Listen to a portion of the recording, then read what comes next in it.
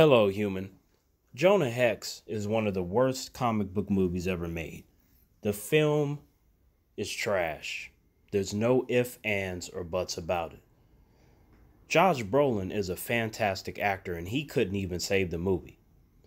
No matter how many times I fantasized about sticking my dick down Megan Fox's throat, it didn't save the movie.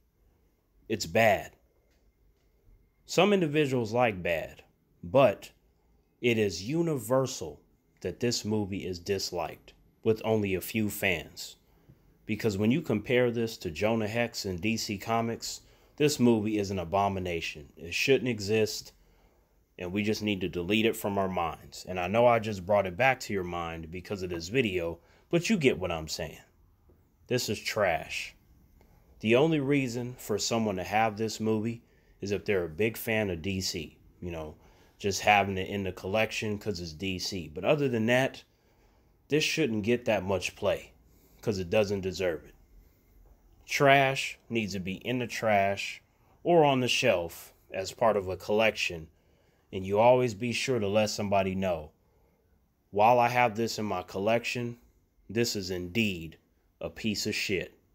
Terrence out.